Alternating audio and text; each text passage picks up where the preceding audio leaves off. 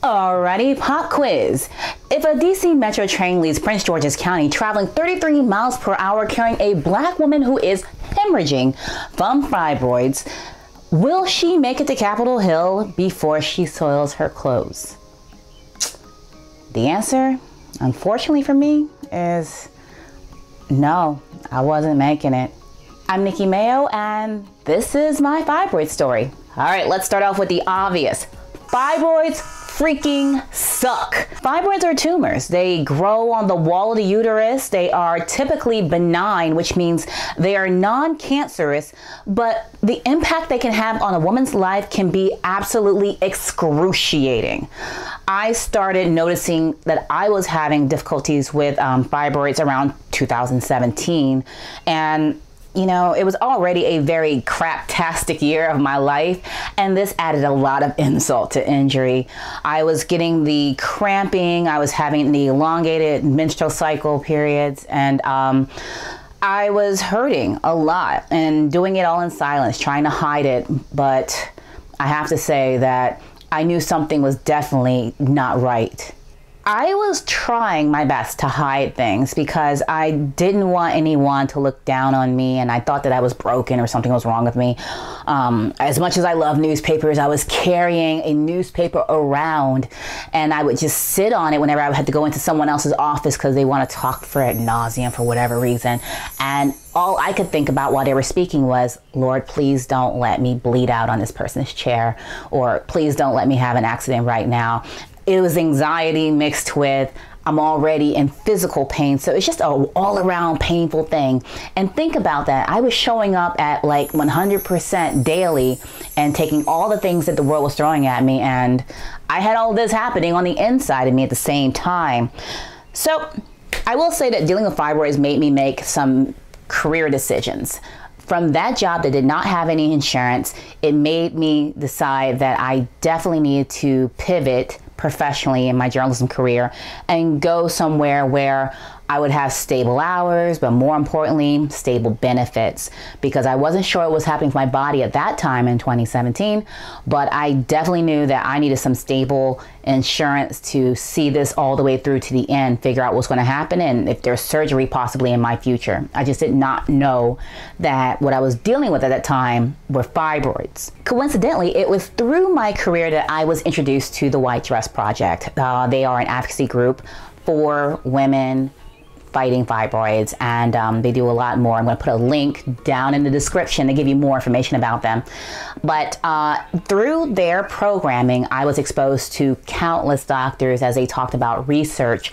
There are different types of treatment options, and the fact that there's implicit bias sometimes on the surgery table. Like, I was learning so much about this thing that was really ailing my body, and I just felt so empowered that I could make an educated decision. So initially I started 2 years back with birth control pills. That was great for the symptoms.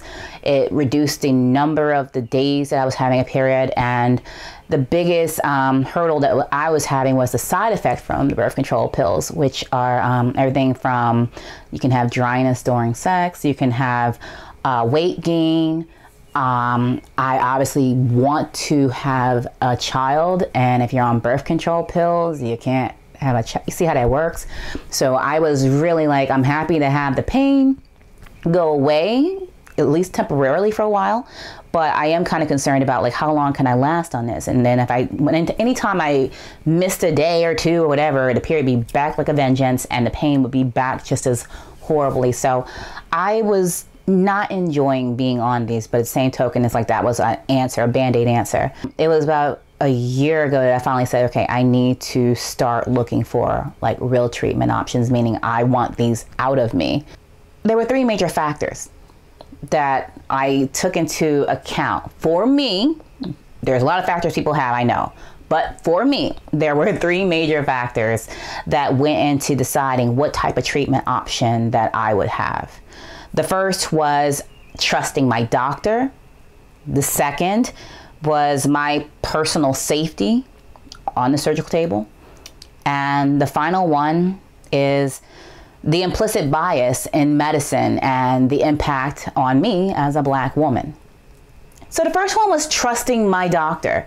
The doctor that did my open myomectomy, she is thebomb.com. I love her to death.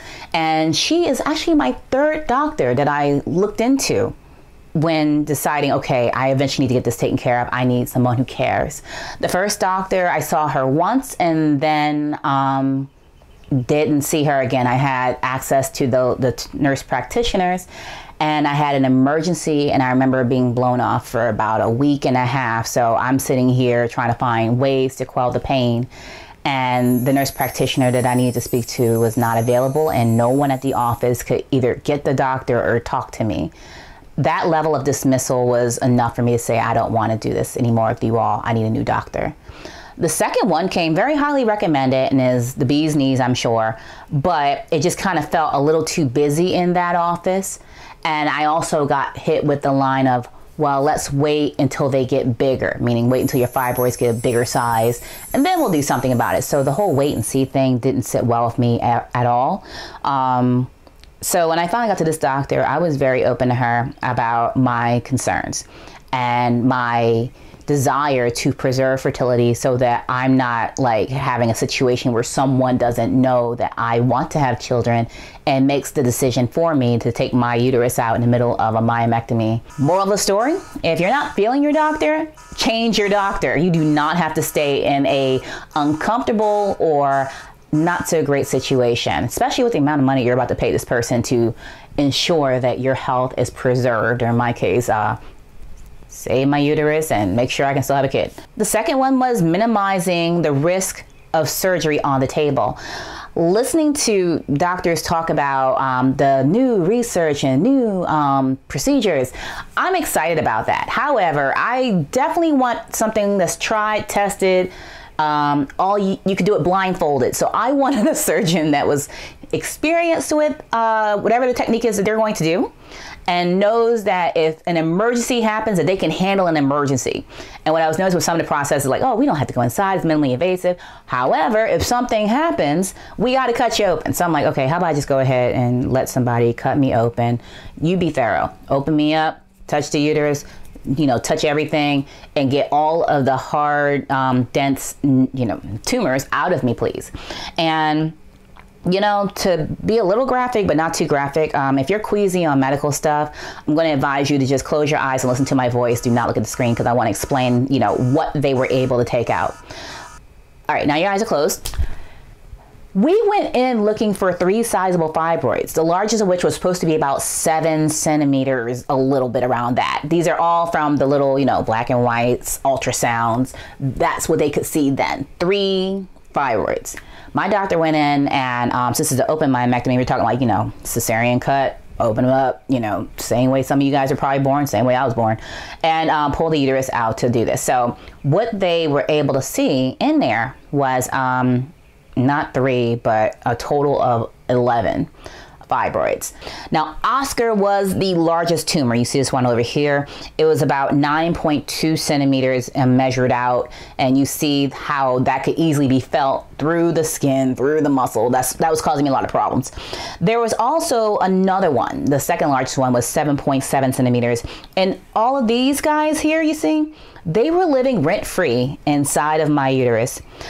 Oscar and the gang had to go. I was so sick and tired of being in pain, and to see these suckers at the end of all this, I was like, thank you. All right, guys, safe to open your eyes up now. No more blood, guts, and gore, but I wanted to make sure that it's one thing to look at caricatures. It's another thing to look at, this is pure heart, like this is flesh. This is what we were dealing with. And there are women who have had way more fibroids than me. I've seen ones that were the size of, like a basketball. So imagine that. And honestly, think before you start asking women, like, why are you gaining weight? You might want to ask them how they're just feeling, because you never know. She could be carrying a tumor around.